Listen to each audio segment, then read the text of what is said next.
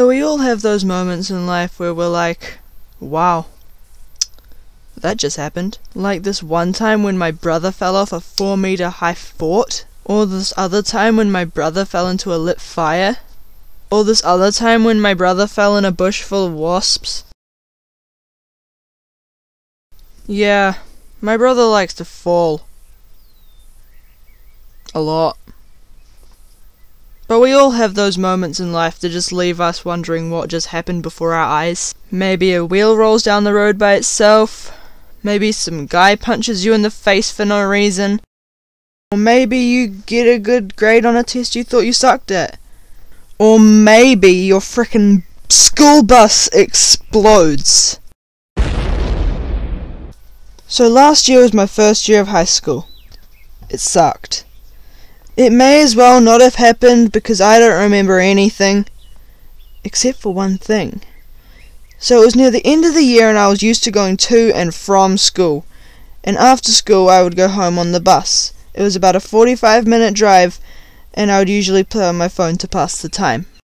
So I sat at the very front of the bus, and you know how supposedly the cool kids sit at the back? Well, that's all a lie, because at my school, the people that sat at the back, they were the people who shot you with BB guns and water pistols when you're trying to read or beat your high score on Flappy Bird. Yeah, I was basically the coolest one there. So I was sitting at the front playing a Spider-Man game, I think, when I smell something. Burning rubber. Now this takes me back to a memory when I went to the Speedway and we watched drifting cars, but we bought hot chips. But every time a car went past, it would fling dirt and clay. I'm sorry, I can't take this. Take 2. Action. But when the cars went past, they would fling dirt and clay up into the air.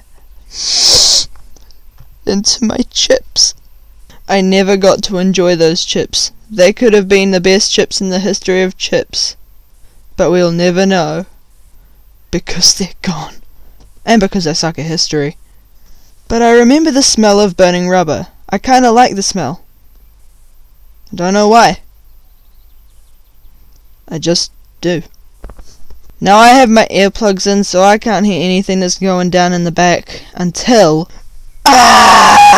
the bus pulls over, the bus driver gets up and he's like, "Get off the bus! Quickly!" And I just look at him like, why would we do that? Then I look down the back of the bus and there's smoke coming out the windows and flames everywhere and like, oh, that's why. As fast as a self-conscious naked zebra in public, I magically teleport out of there like ninjaing out all over the place. I'm basically a ninja. Nightcrawler, just apparently everyone else is a ninja as well because they get out before me and I leave my bag. But I don't really care because it's only schoolwork. I mean, knowing me, probably didn't even do the homework anyway.